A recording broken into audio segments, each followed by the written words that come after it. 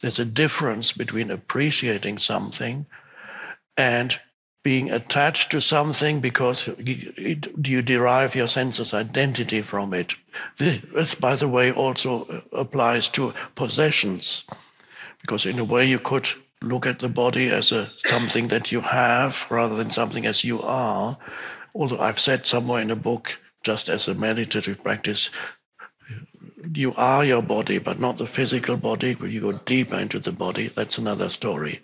But really, the physical body, you are not the physical body. Even language knows that. When people use language, in all languages, I assume, people refer to my body, and they say, I have a body, I have a good-looking body, I have a ugly body, whatever. But they say they have a body. So they must have realized language has maybe a little bit of wisdom has crept into language. And so you say, I have a body, which means you are not the body. So everybody says they have a body. So they are not the body. So, but to appreciate something that you have, whether it's a body that you have, or some kind of object that you have, or some kind of ability that you have,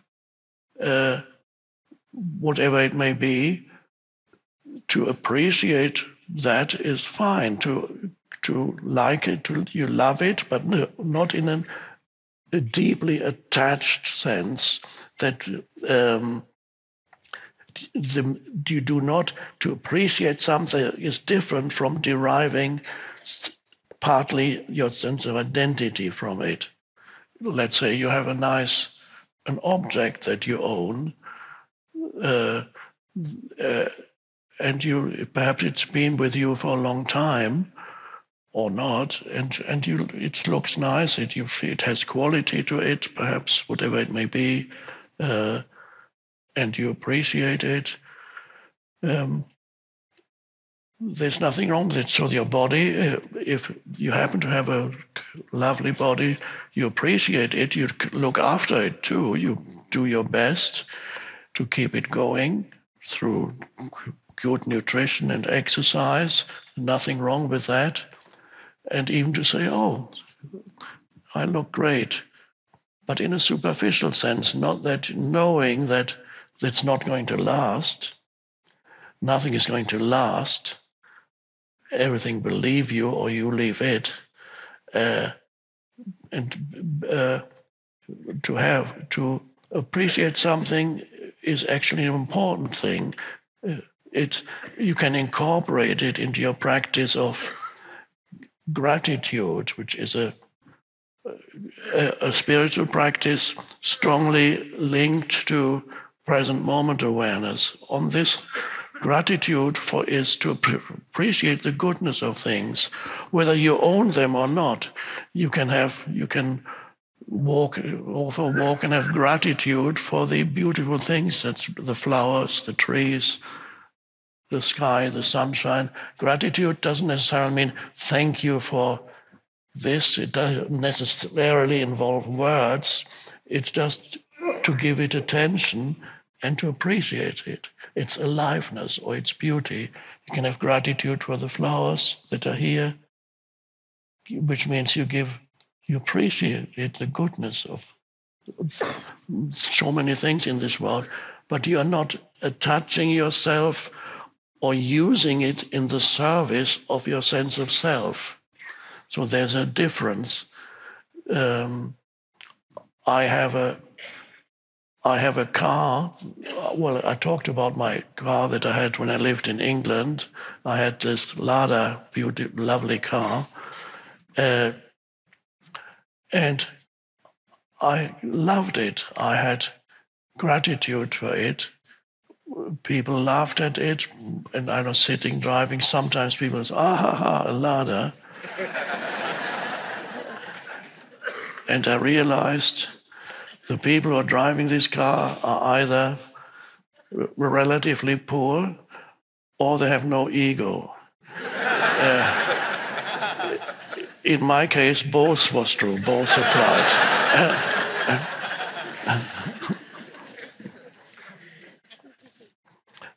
And then 17 years ago, I was no longer poor, and I bought a luxury car, and I still have it, and I'm going to keep it until either it dies or I die.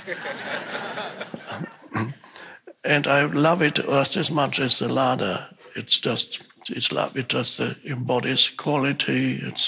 Don't use it that much, but it's still there. And when I go down, I greet it, say hello. And it seems almost that things, even so-called inanimate things, seem to almost respond. It's almost as if they could sense you. The weird thing happened when I left England. I sold my Lada. A friend of mine needed a car. I sold it, not very much. And this car had never broken down while I had it. And it was a month after he started using it, it broke down completely and couldn't even be repaired.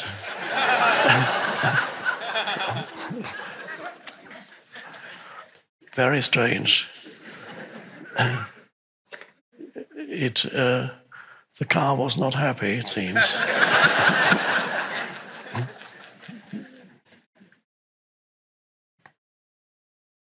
So, yes, the appreciation of things, the gratitude for something that is in their field of awareness, whether you own it or not, becomes secondary.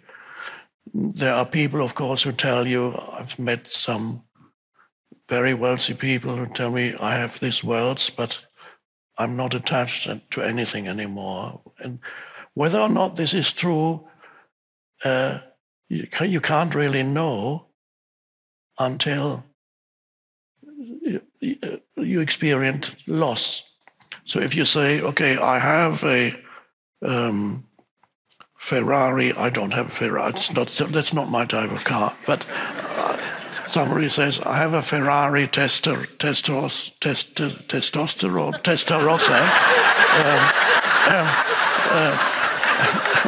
I have to get the name right.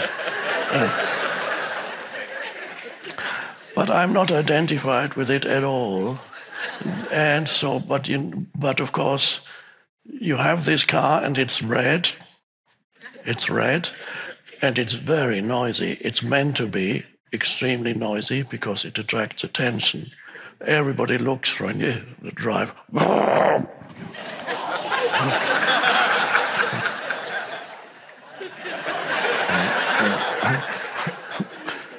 But I'm not attached to it. I'm not at all. And then one day you come back and somebody has scratched your car. And, or it's gone completely. Somebody stole it.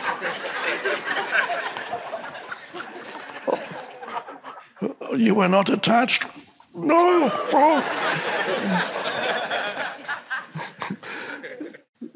So when you say I'm not attached, you may not know whether this is true or not until you lose it.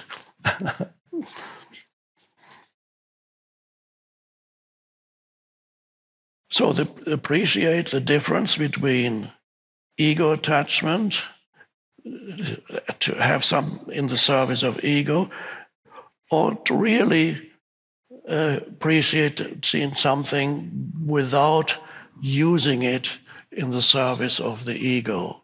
There's a big difference.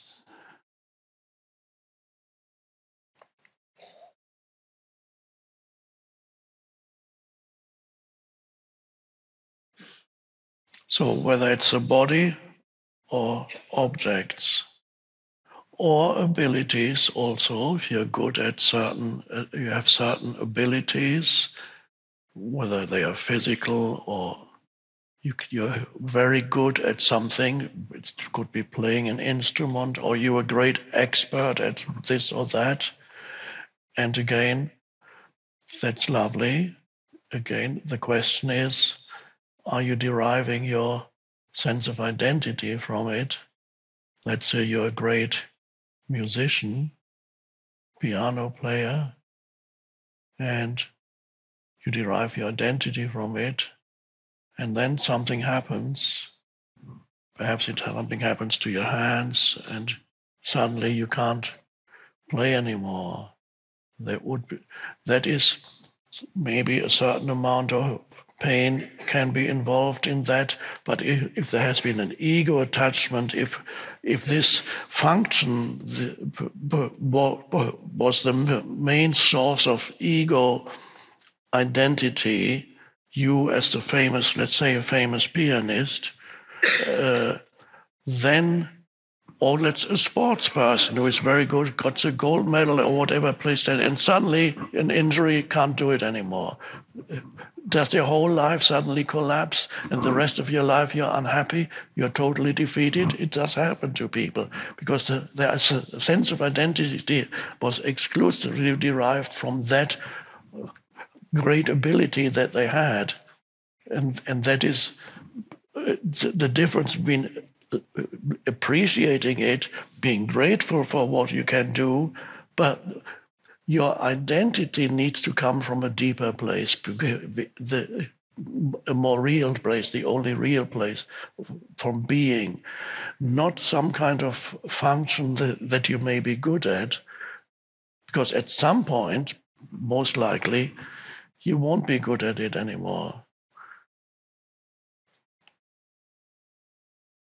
And so it's a huge difference between those two approaches to what you can do. Important, be careful that you don't derive your identity from something that is part of the flux of impermanence. It could leave you at any moment.